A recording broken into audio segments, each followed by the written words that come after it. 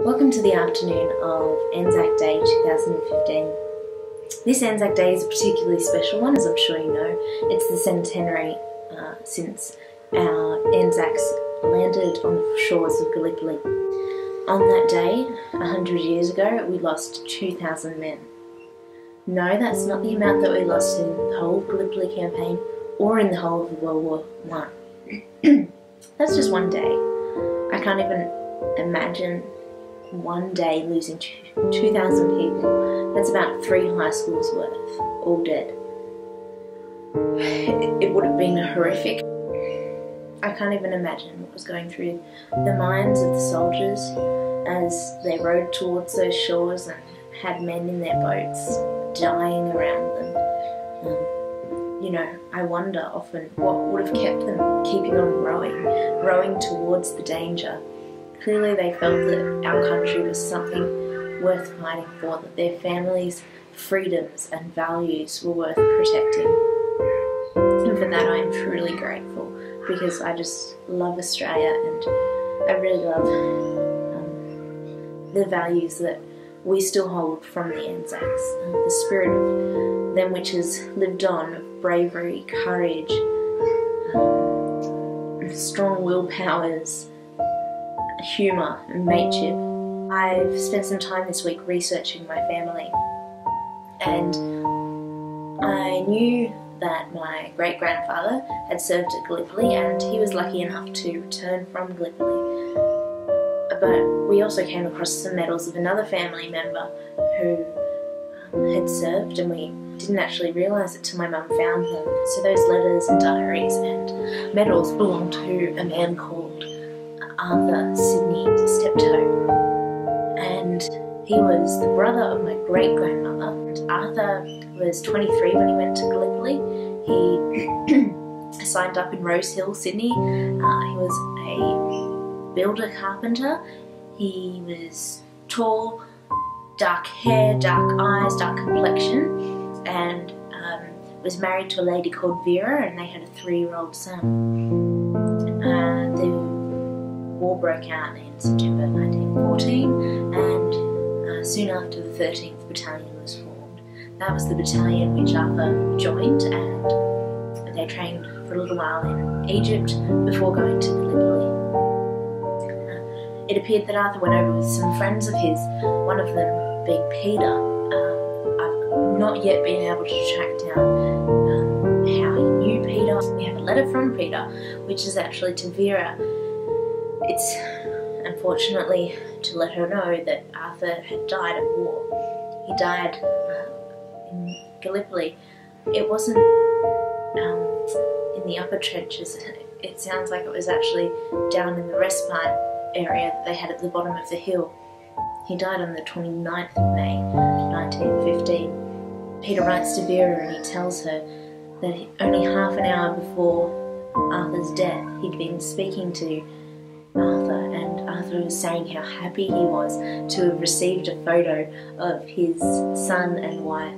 It would have been nice to talk to somebody who was from home and who would know Vera and understand, how much Arthur would have missed her and his son. It writes that the night before it had been really, really heavy, and they'd lost a lot of their friends.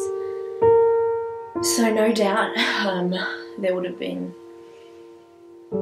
a heavy heart on Arthur after a month at war and the night before losing his friends, and he was probably hungry and very tired. Half an hour later, Peter writes that he saw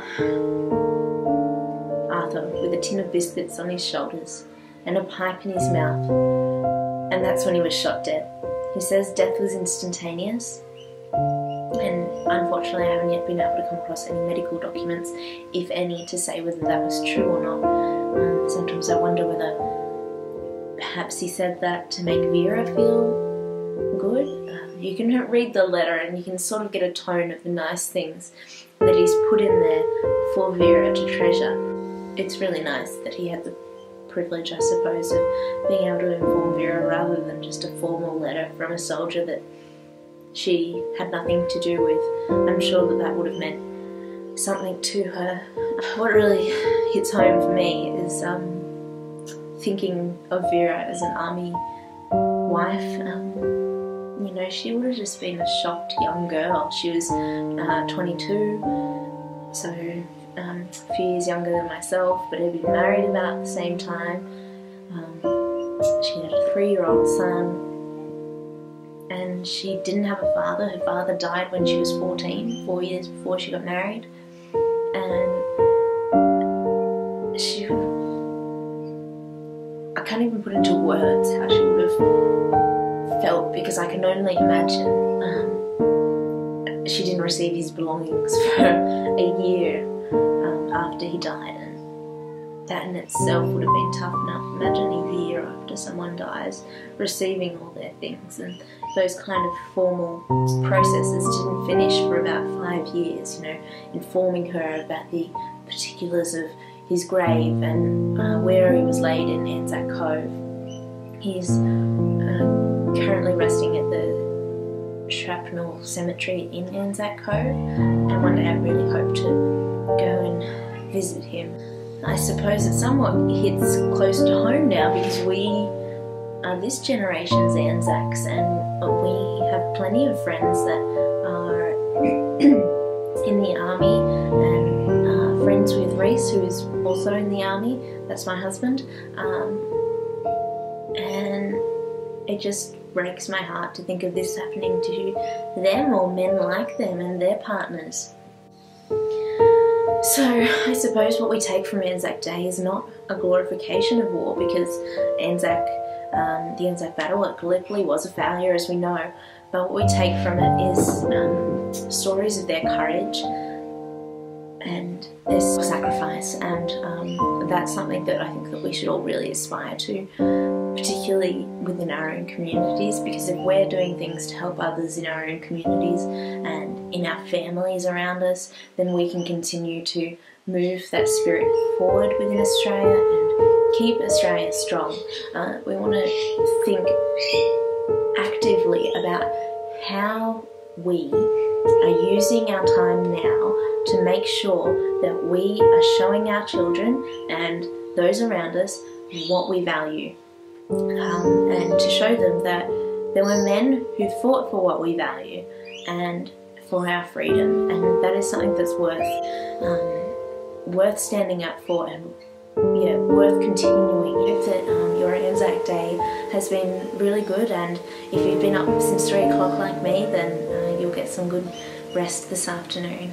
If you're not going out with all the festivities tonight, particularly for those who are in the army, enjoy your time out if you're going out tonight, and have a lovely afternoon.